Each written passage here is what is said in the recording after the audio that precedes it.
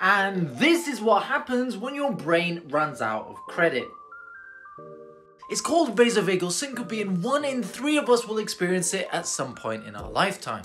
It can happen as a result of standing up, a heavy meal, or a very stressful event, like medical students seeing a cadaver for the first time and starting to drop like flies.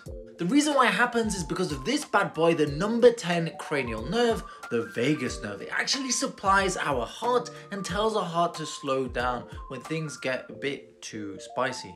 In certain people though, that nerve can get overstimulated and send too many chill out signals to the heart until the blood doesn't make it to the brain. This is an example of the absolute worst thing you can do if someone's going unconscious, as when you grab them, keep their head upright, you're pulling the blood away from the brain and making it more difficult.